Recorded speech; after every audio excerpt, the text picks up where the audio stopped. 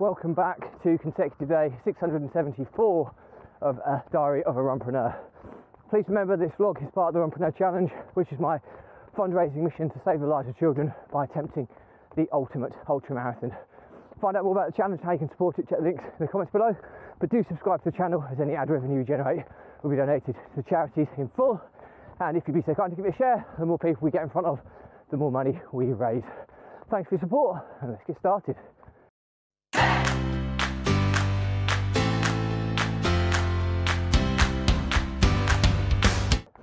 So, consecutive day 674 of a Diary of a Runpreneur, and running, you know what, it's been tough of late.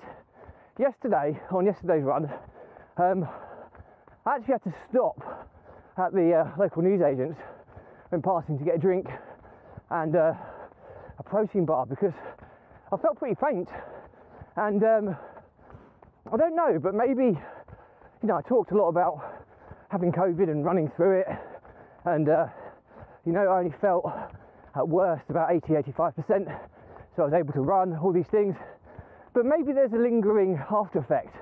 Obviously I know a lot about long COVID with my eldest son still on the road to recovery, but there's been the odd occasion where over the 674 days I've had to stop and refuel, but it's not been for a long time. So I think, to be honest with you, it could have been a culmination of things.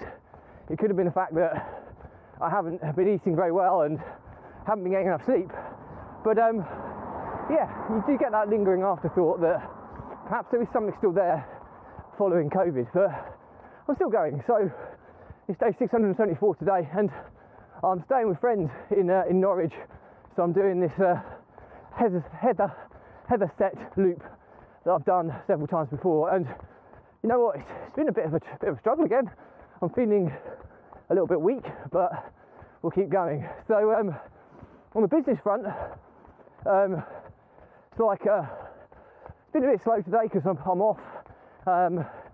Got some contracts out, we've got a few kind of warm leads that we're trying to chase down at the moment. So things are on track, but I think the problem with the brokering model that we're now doing, where we're trading investment deals, it's a numbers game, and you're only as good as your last sale, and you're always concerned that maybe last month was a fluke. Can you replicate it again and again? And I think that's the ultimate pressure. That's why I've always liked recurring and passive income as opposed to trading income. But we are on track, so sometimes it takes a conversation like this with myself to remind myself that, you know what, we are still on track.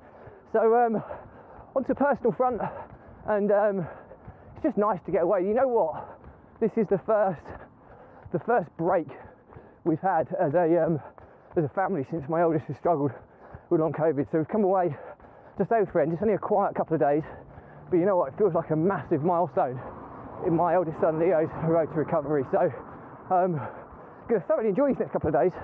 It's going to be pretty low key. Okay, we're not going to do a lot, but you know what, I'll have a break, I'll refresh and recharge, and hopefully it'll do the world of good for my eldest son. So that's pretty much it for me today. As always, please remember that this vlog is part of the Runpreneur Challenge, which is my fundraising mission to save the lives of children by attempting the ultimate ultra marathon. Find out more about the challenge, how you can support it, check the links in the comments below. Do subscribe to the channel. Any ad revenue we generate will be donated to the charities we support, and if you'd be so kind to give this a share, the more people we get in front of, the more money we raise.